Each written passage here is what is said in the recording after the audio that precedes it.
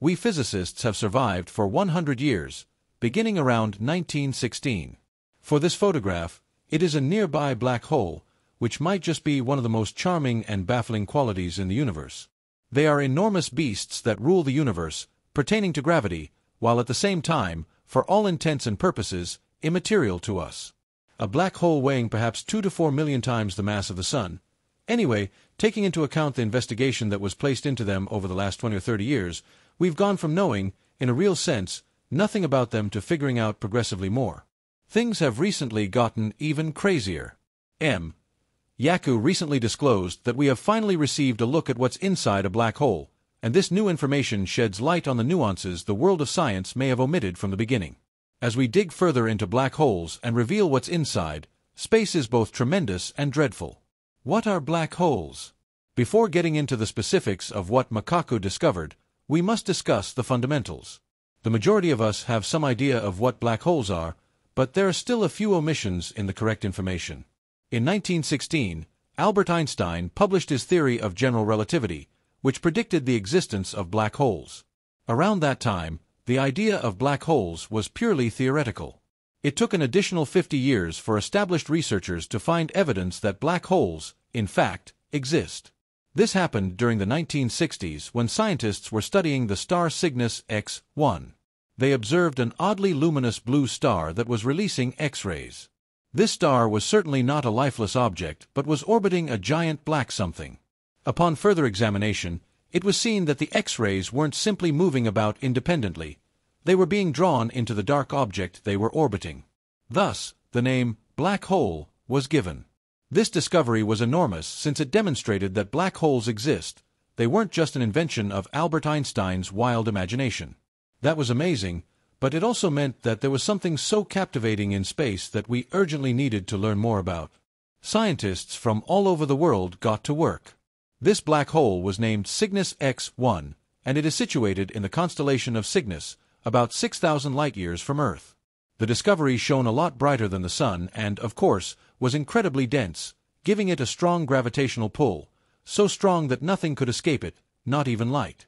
This is the reason it is known as a black hole. The nature of black holes. A black hole is a concept that is both fascinating and terrifying. It is a region of space where gravity is so strong that nothing, not even light, can escape. Anything that gets too close to a black hole will be pulled into it, gone forever. However, that element of risk makes it even more critical to master everything there is to know about them. Was this discovery the end of the story, or were we just beginning? The answer turned out to be the latter. After the discovery of Cygnus X1, scientists searched for other black holes and discovered that there may be close to 100 million black holes in the Milky Way alone. However, since they are extremely challenging to identify, we still do not have a precise figure. Apparently, there are a few million black holes in our own galaxy, which increases their significance for study. Gravity and black holes. The main characteristic of black holes is always going to be gravity. Their gravitational pull is so extraordinary that anything that enters gets crushed down immensely until it becomes a singularity.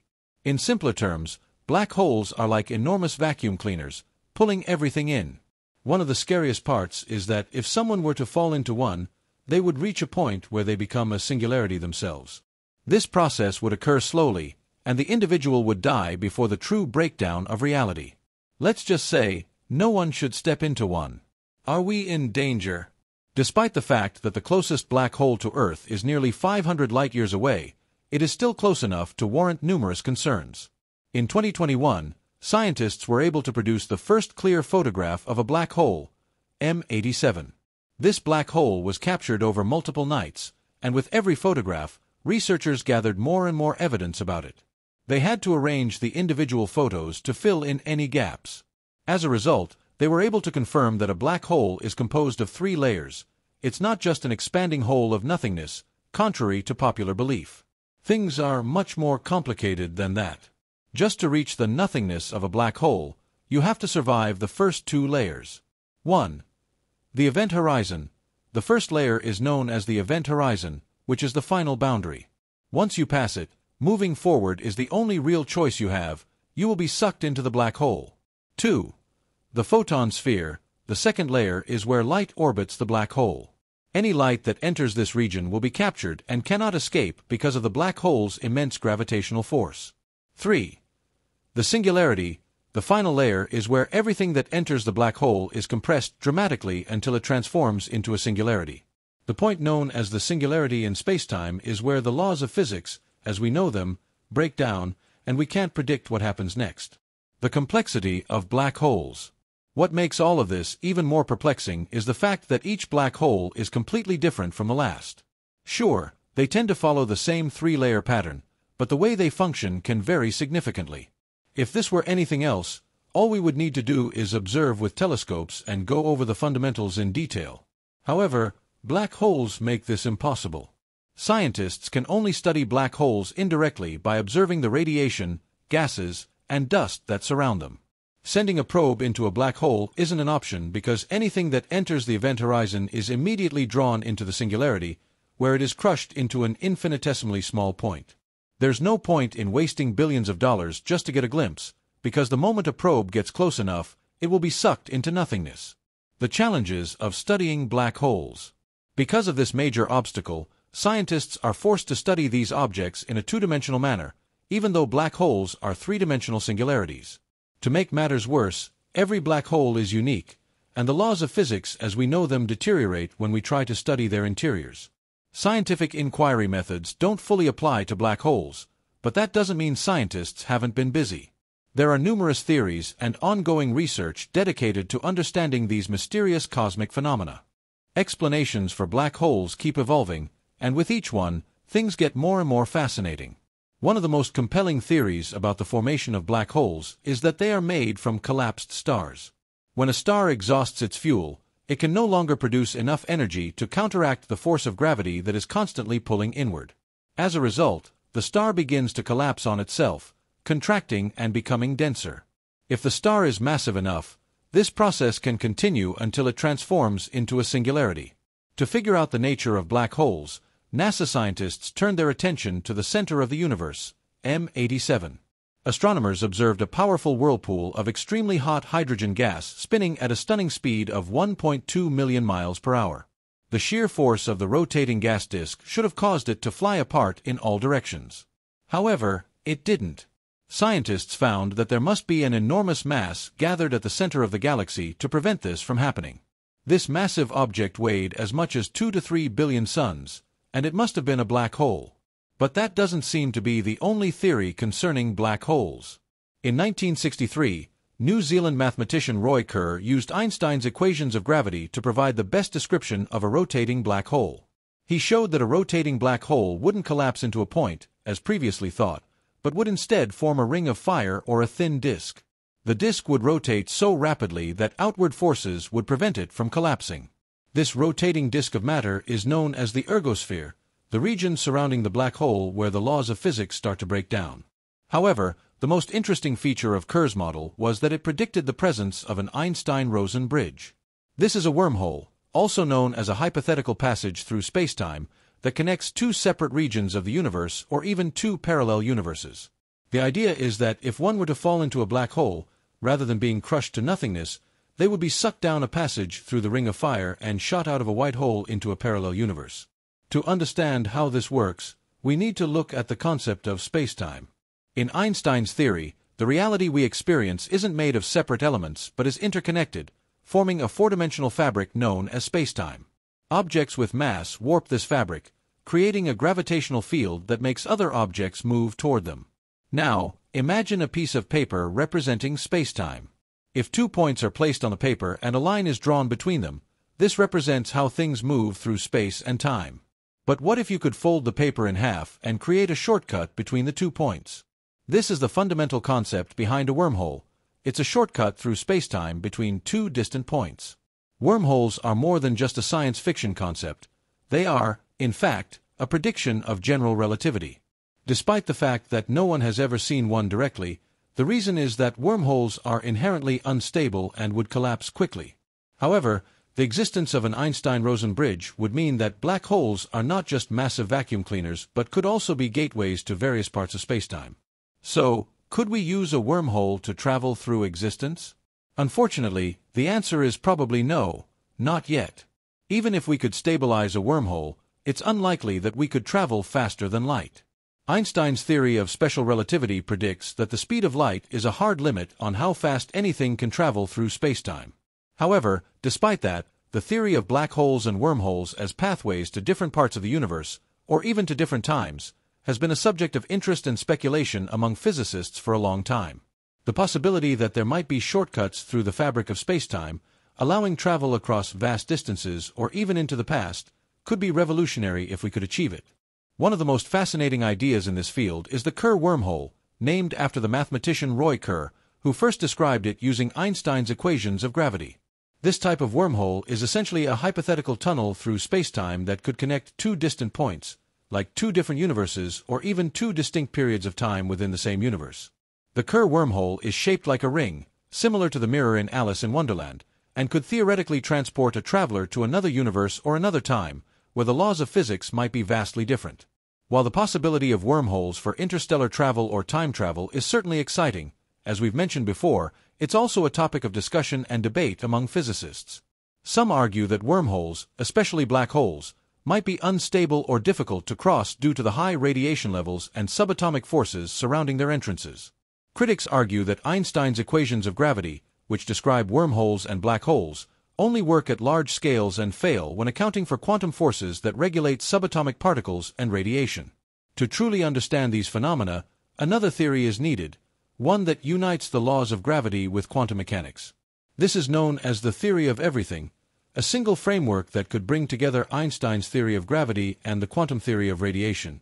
Michio Kaku, a renowned theoretical physicist, has been working on a theory of everything for years. While many versions of this theory exist, the one that has shown the most promise is superstring theory. Superstring theory proposes that subatomic particles are not point-like objects but tiny, vibrating strings. According to this theory, the universe is a symphony of these strings. Just as different musical notes correspond to various vibrations on a violin, different particles in nature correspond to different vibrations of a superstring. One of the most intriguing aspects of superstring theory is that as a string moves through time, it warps the fabric of space around it, creating black holes, wormholes, and other extraordinary solutions to Einstein's equations.